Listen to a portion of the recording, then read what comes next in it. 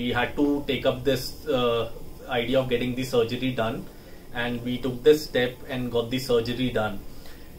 I would say one thing: before surgery, my situation was such that I was scared even to go to the washroom. The pain was to such an extent that I was not even able to walk, not even able to sit, not even able to lie down. But post surgery, when I regained my conscious, because I was under anesthesia and all, trust me, there was not even 5% of pain which was before the surgery, and the things were absolutely fine. It has been like good 10-12 days, 12 days right now, once the surgery is done, and I'm able to walk, I'm able to do my normal things, although there are precautions right now. Reason being, the time period has been just 10-11 days, and with time I'm very sure things will be very fine.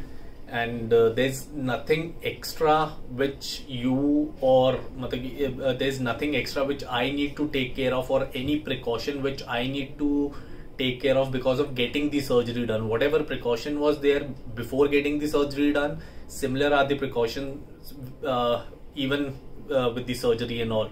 So my only recommendation will be, if doctor suggests us, Dr. Hitesh or his team, they analyze and suggest that surgery needs to be done, they are suggesting that because our body needs it. And it should not be the case wherein we should feel that surgery should be avoided. No, that is a particularly stereotype which we used to feel before.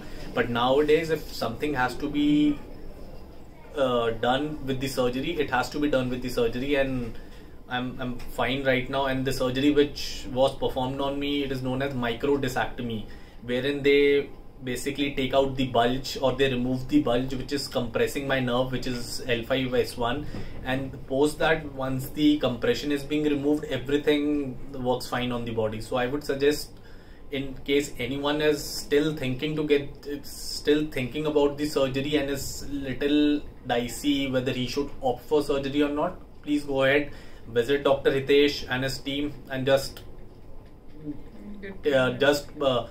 trust them blindly and leave it to them. Be very sure that his entire team, the hospital staff and everyone is gonna take good care of yours, and they'll make sure that the best care is being provided to you.